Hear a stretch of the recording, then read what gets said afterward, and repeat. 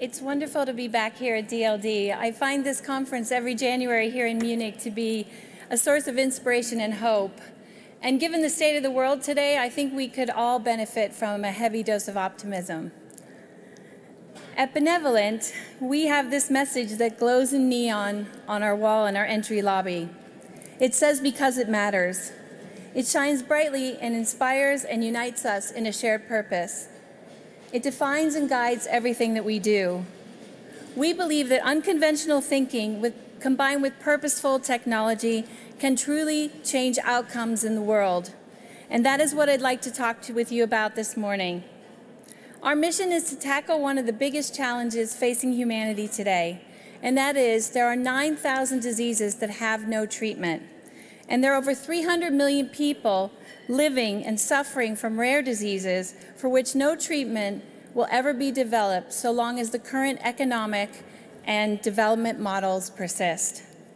And while so many industries have been transformed by technology, why does it still cost $2.5 billion to take a new drug from discovery to FDA approval, and 10 to 15 years before it's given to patients?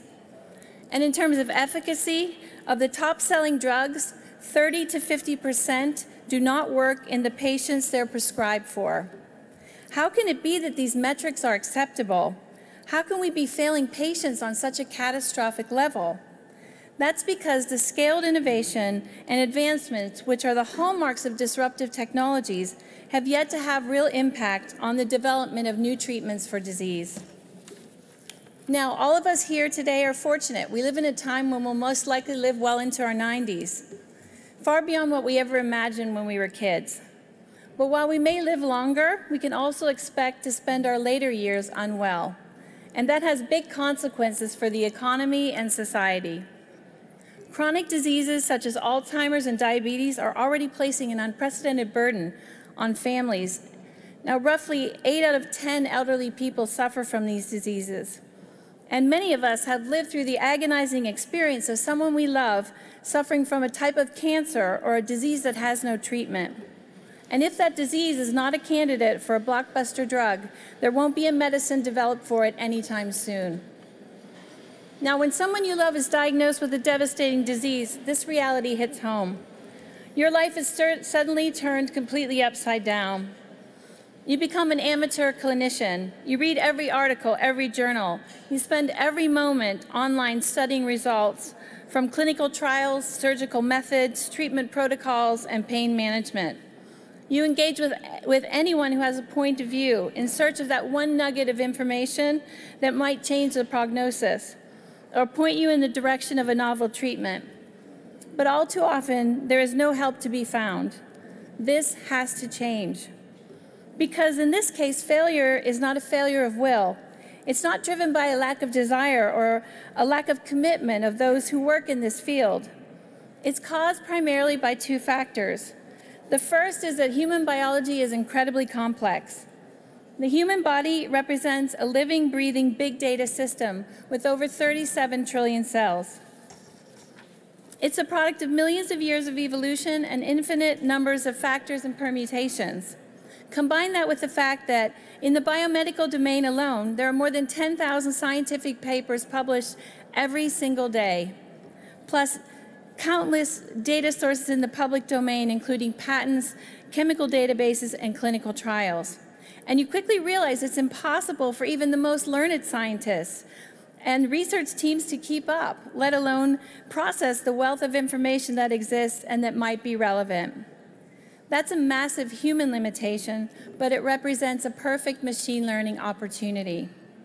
Furthermore, disease has traditionally been diagnosed by its symptoms or its location in the body, not by its underlying molecular mechanisms, pathways, or biological processes specific to a specific patient, which is why, frankly, medicines that are prescribed often don't work for the patients that receive them.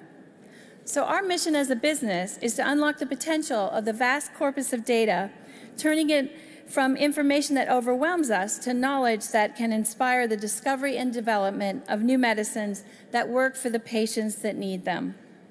We use the power of AI to unlock novel relationships, create new knowledge, and we employ that knowledge in the service of our mission to disrupt and remake the way medicines are developed so that no disease goes untreated.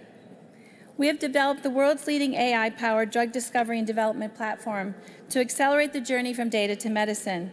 It helps research teams and scientists navigate the scale of data that has previously been impossible to process and comprehend. Our inference algorithms and models help uncover new insights and knowledge to discover and develop more effective medicines faster than ever before. Now, we started with an audacious goal to create the world's largest biomedical knowledge base, and that's precisely what we've done. 5 years on, the Benevolent Knowledge Graph contains over 1 billion contextualized, machine-curated relationships, more than a third of which are proprietary, developed to guide the process of validating hypotheses and experiments. Together, these biological facts represent all that is known to be true about a disease. Our algorithms analyze this vast corpus of data, reason across it, and provide scientists with research capabilities beyond human insight. We ingest millions of chemical structures and use state-of-the-art AI to create the largest drug-like chemical space to facilitate the design of the right molecule for the right patient. And we build a suite of tools that make this output interoperable and actionable by scientists. The result is an automated platform that powers target ID to define the underlying cause of disease, molecular design to develop the most effective medicine to treat that disease, and patient stratification to understand how individual patients will respond to that treatment.